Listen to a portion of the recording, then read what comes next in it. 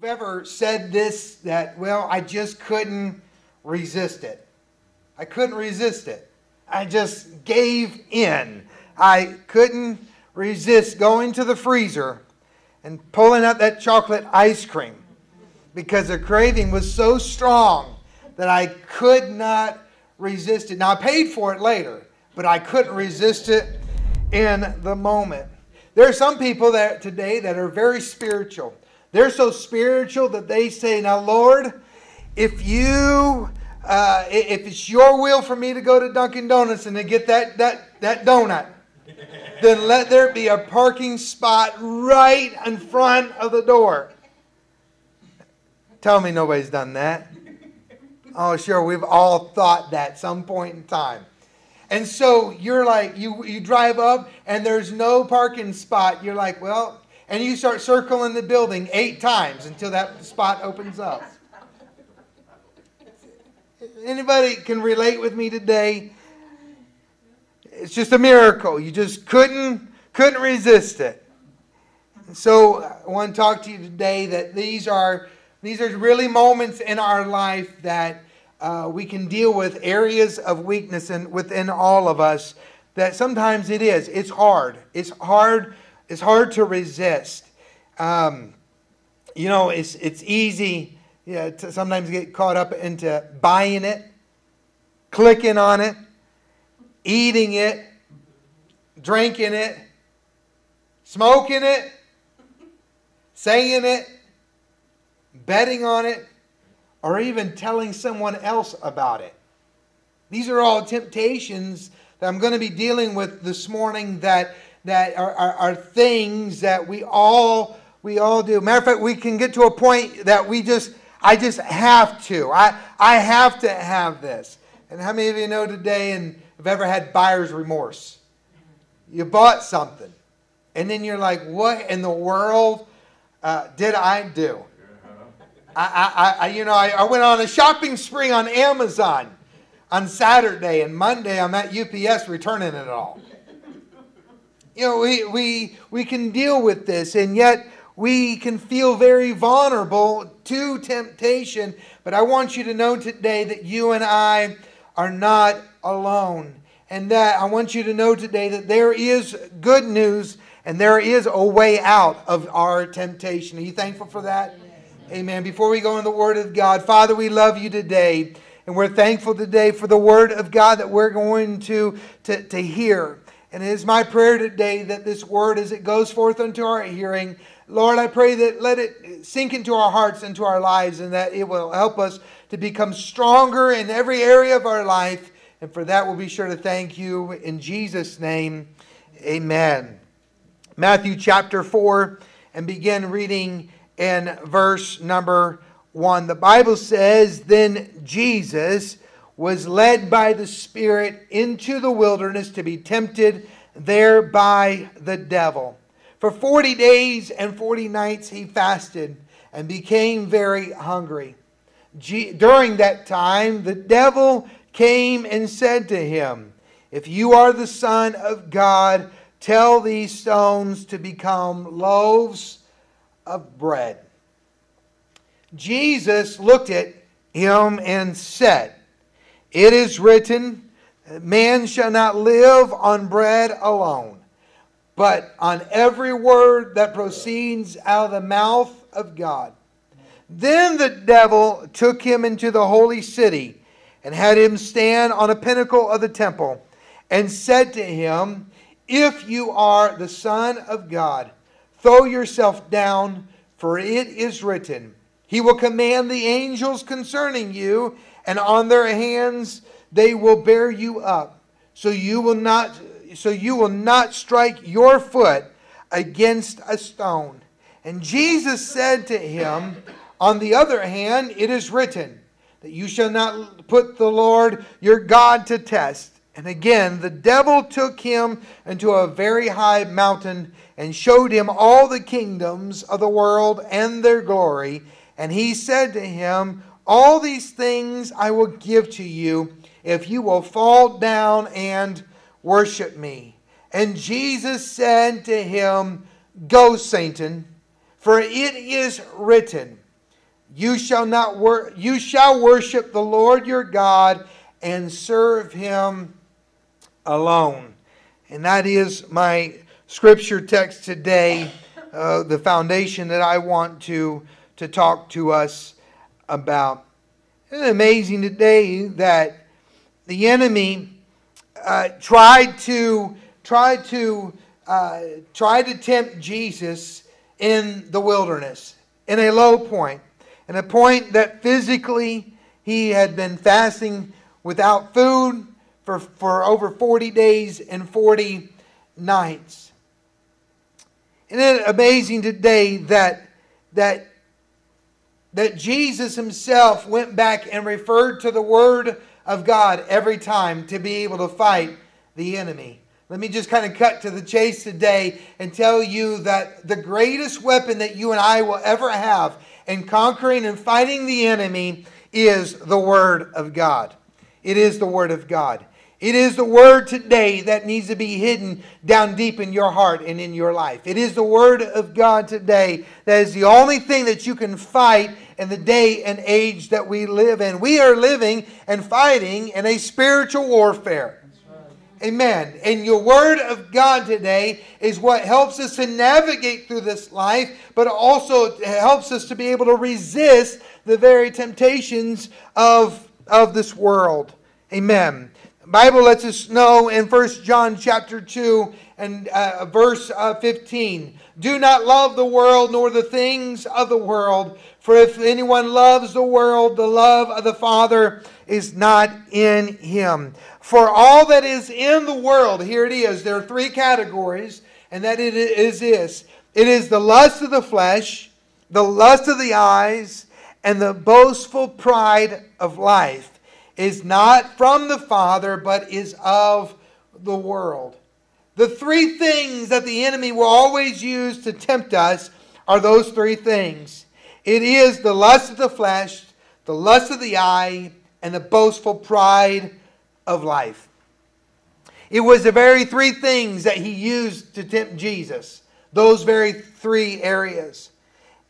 In my studying and diving into commentaries even on this, it was brought out that some people think that worldliness has to do with external behavior.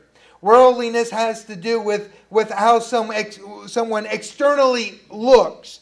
But yet with that, people will associate with the places that we go, the activities that we enjoy, and we can say that is a worldly environment. But I want you to know today that worldliness affects more of the internally than it ever will do the externally. As a matter of fact, I can look apart, dress apart, and not even go to all the worldly places, and yet internally I am more worldly than all those other things. Because there's something that happens within inside of the heart that it affects us. And it is characterized by these three attitudes. It is simply that we can crave or deal with the physical pleasure. We can deal with the craving for everything that we see. We can deal with the pride inside of us. And these are all things today that nobody else can see, but are things that you and I deal with. It is that craving for physical pleasure, being preoccupied with the gratifying of the physical desires. It is craving for everything that we see, the accumulations of things, the bowing down to the God of materialism. And then also the pride in our very own achievement and possessions, and we can become so obsessed with our status of importance. These are the very temptations and the very things that all of us today can deal with. And so we can kind of lay aside some of the things that we can talk about world events and say all of us today can deal with that inside of us. And yet today I want you to know that God has made a way of escape for all of us to be able to resist the very own temptation. So what is temptation? What is temptation? Tim Challies said that temptation is anything that promises satisfaction at the cost of obedience to God. Temptation is anything that promises satisfaction at the cost of obedience to God. Meaning that when I'm hurting internally, I'm hurting, it'd be easy to turn to something else to wash away that hurt. And some of you today that were before Christ, can you let your mind go back? There was a hurting, there was a pain, and so you turned to alcohol, you turned to pills, you turned to something to be able to dull the pain that was in your life. And the same thing happens in church. People who are saved, there's a lot of people that turn to other things and to pills or whatever it may be to be able to dull whatever pain, maybe emotionally or mentally, or whatever it may be. They're dulling the pain that is in their life. Sometimes people, they're so low and they begin to binge on certain things that they enjoy seeing. And they get caught up in it. And sometimes people they're just low. They're just so low. Life's hard. They maybe a low self-esteem. And so they get caught up. And they justify themselves by gossiping. They're low. They don't feel well about themselves. And to make themselves feel better about themselves, they justify by gossiping or becoming critical. And what it does in the moment of them being low is they're not really realizing how low that they are, but instead that it makes them feel better. Did you see what so-and-so did? Did you hear this? And so they began to gossip. They began to criticize. I don't know why he's doing that. That was a stupid mistake. Did you hear what so and so did? And so all of a sudden when they do that, what are they doing? They're trying to make themselves feel better simply by making others look bad.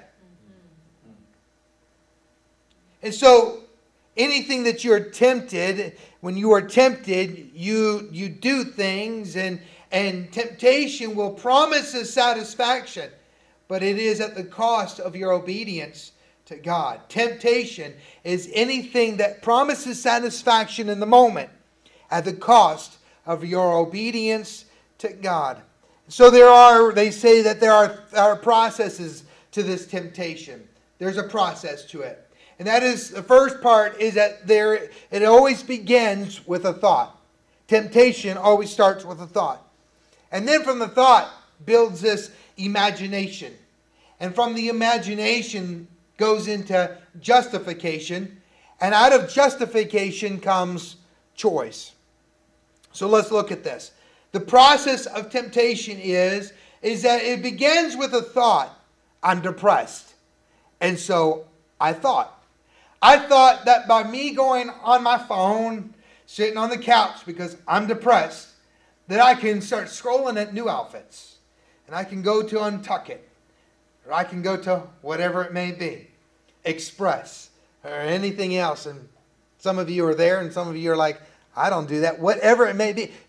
Some of you have some old catalogs still from back in the day that they no longer make any longer. Anybody remember those big old JCPenney catalogs? And the Sears catalogs? Yeah, and you would go flipping through until you found what you wanted, and then you earmarked it, and then you just had to go find it in the store. So we deal with depression. So I don't feel well about myself. And so maybe a newer outfit will make me feel better about myself. It is a thought. And then all of a sudden it moves to imagination. You begin to think. You begin to say, man, if I had this, I would look so good in it. And then all of a sudden you go on and you start going on, Instagram. And you start looking at pictures. You're like, wow, look at that. I like this and I like that. And then you move to the point of justification. I work hard. I've worked hard. I think I deserve this.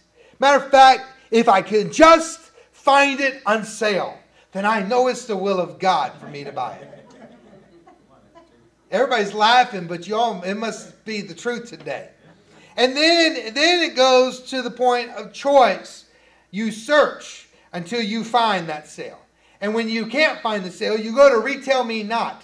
And you're like, I will find me a promo code somewhere because I have to have it because I need to feel better about myself. And oh, by the way, since I'm there, they just so happen to have that with that beautiful outfit that you're looking at, here are the matching shoes that you can have. And oh, you need some accessories. You need a new watch to go with that. All these things simply to make you feel better. And how many of you today can testify that you've bought that and you feel good for the moment, but it doesn't last? You give in to the temptation. I mean, it's like somebody that you know, they all of a sudden, they get a new car. And all of a sudden, you're like, oh my word, I see that new car everywhere I go. And then the temptation is, well, let me go see. Oh my word, interest rates are out of this world. Let me see about leasing this thing. How can I make this work? And if I can just get to the dealer, and if they can just get that price down into it will be the will of God. If they can get it to $499.98 to fit within my budget, then it must be the will of God. And you get there, and they somehow do it, but then you weren't paying attention how that salesperson was able to stretch you out to the next 30 years to buy that car. But it was the will of God. And it makes you feel good in the moment. The problem is we need to go back to why we are dealing with temptation and understand that there is a process of temptation. And that is, it starts with a thought, then you begin to imagine it, then you justify it, and then it becomes the choice. And so we all deal with that. You know, the thought, I'm bored. One of the worst things to do if you're bored is to start scrolling on the gram. Because you see other people's life. And you see other people's vacation. And you see how so-and-so, I mean, they're out in Branson, Missouri. And they're up in golfing in 50-degree weather while it's like 130 here in Florida. All of a sudden, the thought. And then it goes into the imagination. And then justification. And then a choice. So everything starts with a thought. It starts with a thought. There are 3 truths about temptation. And this is what I want to help us with today. The first truth about temptation is simply this. Is that it is not a sin to be tempted. It's not a sin to be tempted. The Bible says in Hebrews chapter 4 and verse 15 that this high priest of ours understands our weakness, for he faced all the same testings as we do, yet he did not sin. I want you to know today that Jesus Christ understands our weakness, and he was tempted like you and I are, but he did not sin. He understands every temptation, everything that we've gone through, yet without sin. So becoming a Christian doesn't mean that we won't be tempted. Sadly, and more likely, when we start serving God and we turn our attention towards God, that we deal more with temptation now than we ever did before. A lot of that is because now you are alert to it. Now you see it.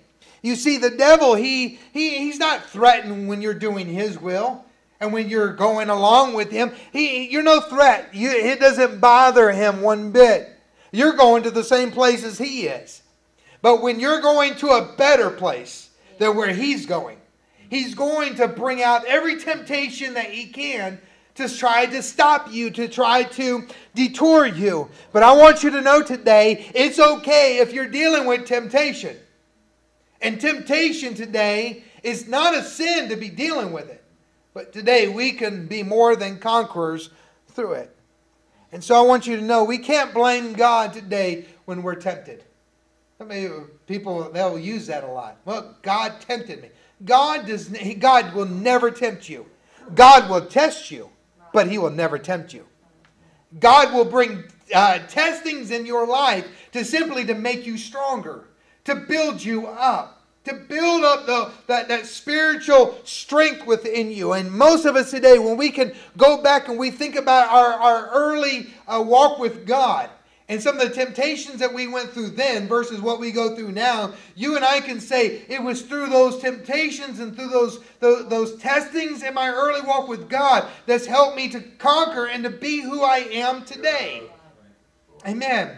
And so God, He may test you, but He will never, ever tempt you.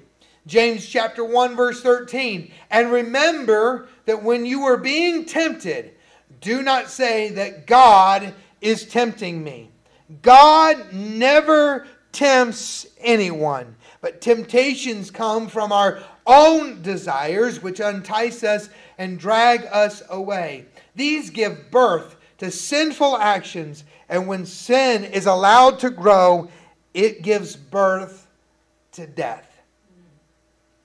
And so, remember this today, the temptation that you're facing is not from God, it's from the devil. Temptations come from our own desires. I am thankful today that there's a day coming when I get a new body. Yes, hallelujah. A new body. And that new body is not going to have temptation. It's not. It's not going to have it. And so we are tempted from our own desires, which entice us and drag us away. And these desires give birth to sinful actions. And when sin is allowed to grow, it gives birth to death.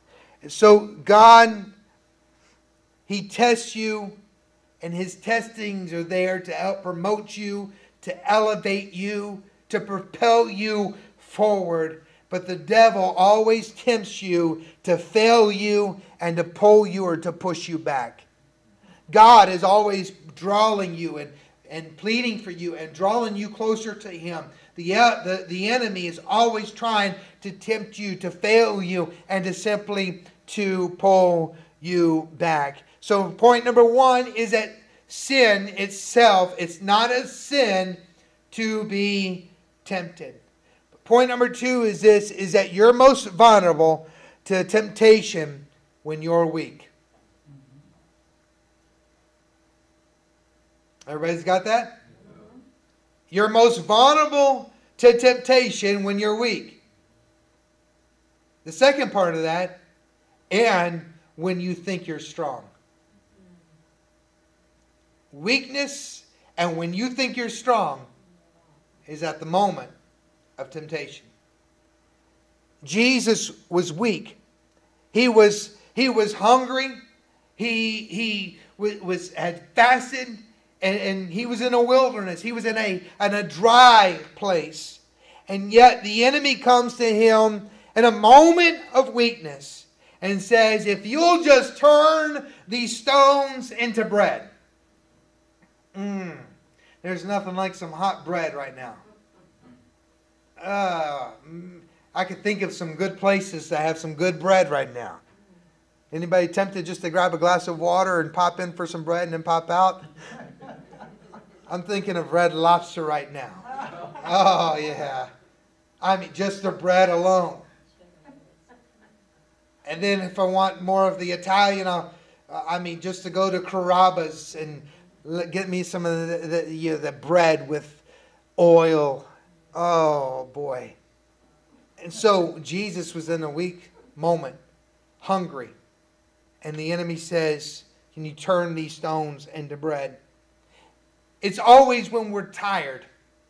It's always when we're angry. when we're lonely, when we're hurting.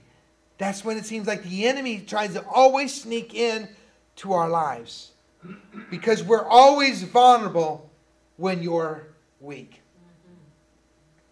When you're down, you're depressed, you're sad, you're lonely. The enemy will always come into your life and when you are weak, because it's when you are vulnerable.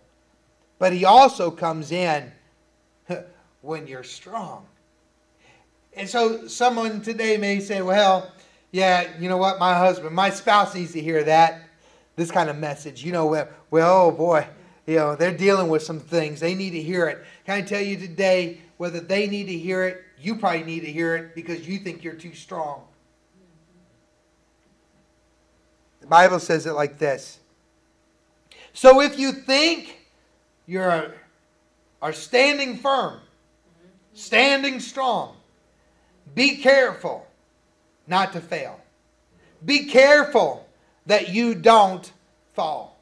The time that you think that you're strong, be careful. And amazing that those who are vulnerable and weak and fall, maybe they've fallen into sin. That's one spectrum. Then you got somebody over here that says, well, by golly, if they would not have put themselves in that, I would have never done that. Be careful. Because if you think that you're strong, you are at the moment of being tempted and you can fall into temptation. You can still fail. You ever seen somebody riding on the side of the road, you're in a traffic jam or something like that, and you saw somebody, they get into the shoulder to bypass? Does that irritate anybody else? Please don't tell me what you say in your car. It's easy to criticize them for that. But then what is the difference? The other day, I was trying to make the light. And the cars are backed up, and so I decided, I didn't do it, but I started to go into the shoulder. Because I thought I could make the light. How hypocritical are we? To be sitting in traffic and criticizing because somebody comes whizzing by us in the shoulder, but then we're making a left-hand turn. And it's okay for us to kind of go up over the concrete curb a little bit, and we're like, you hit my point today. Be on alert. The Bible says it like this. Stay alert. Watch out for your great enemy, the devil. He prowls around like a roaring lion, looking for someone to devour. The enemy today is at work. The enemy today, he is roaring, he is looking, he is on the prowl, and he is looking for someone to devour. So if you know that the enemy is coming into your life, if you know that there's a weakness or there's a temptation that you're going to have to deal with, I want you to know, if you know that he's coming, then you need to shut the door so that he can never enter into that area. You have to shut the door. Temptation often comes to a door that's been deliberately left open. If the door is open, the enemy can come in at any given time. But when the door is shut and the door is locked, the enemy can't come in that way. I'm not telling you today, I will tell you this. He will always try to find another opening. Sure. Always. And that's why you have to be alert. You have to be one that is on alert to understand that the enemy is always going to try to tempt you. How many of you ever binged on M&Ms? Binging on M&Ms. I mean, before you knew it, the whole bag was gone. Or for me, it's gummy bears. I like gummy bears. But, at a certain point, the older you get, they don't like you back. All of us today have had that moment where we've binged on something. You're not even thinking about it. You're watching something and you just reach over and you're just getting into that bag of M&Ms until you realize, oh snap, somebody else ate them. Wasn't me. We've all dealt with that. But can I tell you today, there's not one time I've ever binged on M&Ms that they weren't nearby. If it's not there, then I cannot do it. And so here's the next point.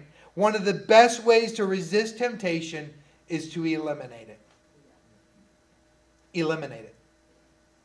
Eliminate it. Proverbs chapter 4, verse 14 and 15. Do not set foot on the path of the wicked or walk in the way of the evildoer. Avoid it. Do not travel on it. Turn from it and go your own way. The only way to resist temptation is to eliminate it. Stay away from it. Oh, but it's not that big of a deal. It was just one drink. I mean, it's not really that big of a deal. Yeah, going to the gym, but I'm seeing, wow, did you see that girl? If I'm dealing with that type of a temptation, then maybe I shouldn't be going to the gym. Maybe I should close that door and find another way to work out. Maybe if I'm doing nothing more than on the gram and I'm comparing myself all the time, maybe it's time that I delete Instagram, the gram, or the Facebook, whatever it may be. Delete it because I am dealing with that temptation of comparing myself. What if somebody today is dealing with, looking at the opposite and they're contemplating an affair? The best way to resist that part is to get away from it. Maybe transfer to another location or another job, or even quit because your family and your life is much more important than a one-time deal. And so it is today that the best way that you and I could ever resist temptation is to close the door. And it is simply to eliminate it. Eliminate it. And so it's not a sin to be tempted. I'm most vulnerable when I'm weak and when I think that I'm strong. But I want you to know this. God will always make a way out. Always. 1 Corinthians 10 and 13. And God is faithful. Anybody thankful for a faithful God today? God is faithful. And He will not let you be tempted beyond what you can bear. But when you are tempted, He will always provide a way out so that you can endure it. He makes a way of escape. Whether or not you go that way or not, that's between you and God. But God will always make a way of escape. Why? Because I serve today and you serve a faithful God. Amen. You thankful for that today? Can we give the Lord a hand clap of praise? He will always make a way out. How will He? He has given me the Word of God. He will always show me a way out, a way of escape out of every situation that I am dealing with. Can I tell you today in closing that when Jesus was tempted, Jesus used the Word of God on the enemy. Jesus used the Word of God. When the devil said, turn these stones into bread, Jesus said that people do not live by bread alone, but by every word that comes out of the mouth of God. When the enemy came in to tempt Him and said, throw yourself down from this mountain, Jesus quoted and said, do not put the Lord your God to test. And when the enemy came in and said, why don't you just bow yourself down to me? I'll give you the kingdoms of this world. Jesus quoted the word of God and said, get away from me, Satan, for it is written to worship the Lord your God and to serve Him only. I'm here today to tell you your greatest weapon in this life is the Word of God. It's the Word of God. And our world today is trying to push that word away. What is it? That is the very spirit of the Antichrist. Pushing it away. Be on alert, because the devil is attacking. The enemy will always try to attack. He will promise these satisfactions, but it will be at the cost of your obedience to God. Your obedience to God. Isn't it amazing that when we deal with temptation and afterwards we have to deal with sorrow? After temptation, we deal with sorrow. The Bible tells us that there are two types of sorrow. That is, number one is that there is worldly sorrow, and then there is godly sorrow. We're always going to deal with sorrow, but it will either be worldly sorrow or godly sorrow. Worldly sorrow is this, that you become very defensive because you got caught. Become very argumentative. You're hesitant to admit your guilt. You're sorry that you got caught. You make excuses. You try to minimize the pain. That is worldly sorrow. But godly sorrow is a deep and sincere brokenness over what you've done. It is that genuine humility and grief that you're hurt because you hurt God. Two different types of aspects. 2 Corinthians chapter 7 and verse 10. For this kind of sorrow God wants us to experience leads us away from sin, and in the results in salvation. There's no regret for this kind of sorrow. But worldly sorrow, which lacks repentance, results in spiritual death. So it is today my choice that for me to repent, that I want the godly sorrow in my life and not the worldly. I don't want to sit here and try to justify by what I did, but understand today I may have hurt God, and I never want to hurt Him. I close with this. The fact that the Spirit had led the Son of Man into the wilderness to be tempted creates this interesting contrast in the event in Scripture. The Bible lets us know that Adam, the first man, was in a lush and fruitful garden when he was tempted. And yet Adam failed in a fruitful and a lush place. Begin to think about that. Isn't it amazing? Always when we're going down, we're like, man, if I could just be here, it'd be so much easier. But I want to compare this today. That Adam had that, and he failed. He was tempted, and he failed the test, plunging all of humanity into sin and death. But in contrast, Jesus, the second Adam, was tempted in a dry and barren wilderness. Our paradise was lost. And Jesus passed the test, not once, but all 3 times. And it is in Him that the Adamic curse is reversed. And now you and I can have eternal life. Both Adams were tempted. One in a lush and a fruitful, one in a dry and barren. One in a fruitful failed, but the one in the dry and the barren conquered. For if by the trespasses of one man death reigned through one man, how much more will those who receive God's abundant provision of grace and the gift of righteousness reign in life through the one man, Jesus Christ. I'm thankful today that Messiah that I serve, He understands me.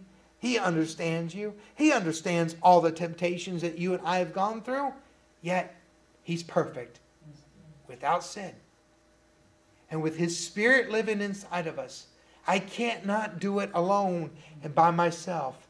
But with His Spirit today is what helps to enable me to shut the door and to lock it. To tell the enemy, you're not coming in this door any longer. Amen. I hope the Word of God today has been a help and a strength to all of us today. Amen. Understanding today that I can shut the door. I can eliminate whatever it is today that is bringing me down. I don't have to live with guilt. I don't have to live with shame. I can understand today that the Spirit of God is living inside of me, and it can help me to be strong and to conquer.